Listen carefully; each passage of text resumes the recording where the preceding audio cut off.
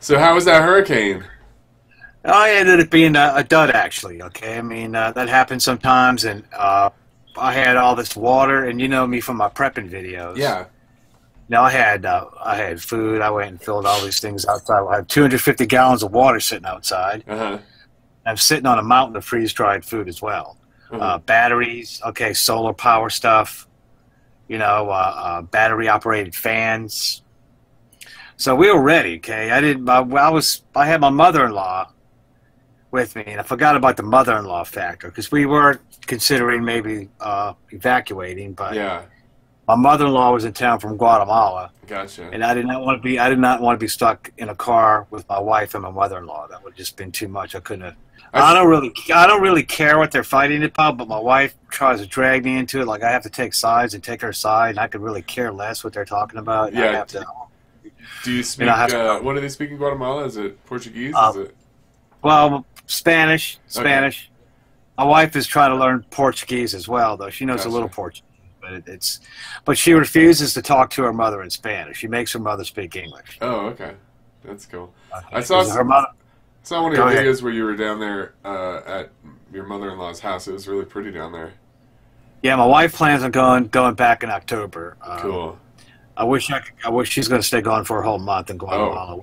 I wish I could go with her, but I really the work schedule won't allow it. So. Oh, yeah, man. A month off. There's no one in capitalism that'll allow that. No, no. Oh, speaking of time off, we will be going to Tijuana at the end of this month for a couple of days. Cool.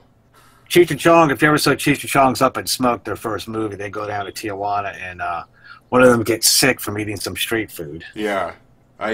I've only seen one of the Cheech and Chong movies, and I don't remember which one it was, but he was pretty silly. Okay, so remind me in about 10 minutes or so. I got some fish happening in the oven. I got to run down and turn off the oven. Okay. Um, Alexa, set an alarm. No, I'm joking. I don't have Alexa. yeah, so we got some kind of fish, pollock. Yeah, wild Alaskan pollock. I got to go down and. It's in the oven right now? Yes, it is. It's in the oven. My wife gets home and I'm making her some fish. It's actually fish sticks. Generally, Jenny does all that because I'm not very like she's just good at it. Like she'll be cooking it and then she'll be like, you know what this needs, and I'll be like, no. She'll be like, it needs some cumin, and I was like, wow, I never ever would have guessed. Yeah, my wife is a big foodie. She does a lot of cooking, but on nights that she works, I try to throw some Costco fish sticks. Yeah, I love spices, cumin, and stuff. Yeah, yeah. Street preaching is it's a hustle without like a payoff. But some of the preachers are doing that, right? Like you got a lot of people linking into their sort of like how to support me pages. Yeah, I don't really dig that. You know, I mean, there's a lot of these cats. They get on Facebook, and we're going somewhere to preach at some big event and give me money. Okay, you know, hey, Right. dude, I can't take off work to go to the Grammys. Okay, give me a break, man. Okay, I didn't tell you to go preach at the Grammys or Academy Awards. You made your own mind up to do that, so don't ask me for money. Oh, you know, I'm so important to the gospel that you know God can't do without me. So please support me in my travels in my van across the country. You know, what I mean, oh, it's you know, Well, and, Jesse Morel has turned his thing into sort of full time, right? He doesn't have to uh, spend any extra time. as Uh, far as I know, yeah, he does this full time. I mean, it's amazing that he's able to support, and he has like all these kids and everything. I think he yeah, has right. a lot of How many? He's got 4 or 5, 3 or 4. something like that. A lot of people in the preaching community just like they have this attitude where you just got to have unlimited kids.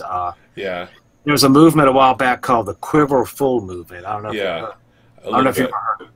It's based on a passage in I think Psalms or somewhere where it compares having children to arrows, Yeah, quiver full of arrows, and I can understand back in those days when you know people worked the land and you had a farm and you needed a huge family to help you cultivate your crops and plants and everything, and yeah, that's why you had a huge family because you needed it. right. In a very agrarian society, is that what that's called? Yeah, Where, so you yeah, would send your kids out in the morning, and you know they didn't go to school then. yeah, And you would educate your kids, and they would go out in the morning and do stuff on a farm, Milking farm-like stuff. cows. Yeah. Yeah, and that's why you needed all those kids.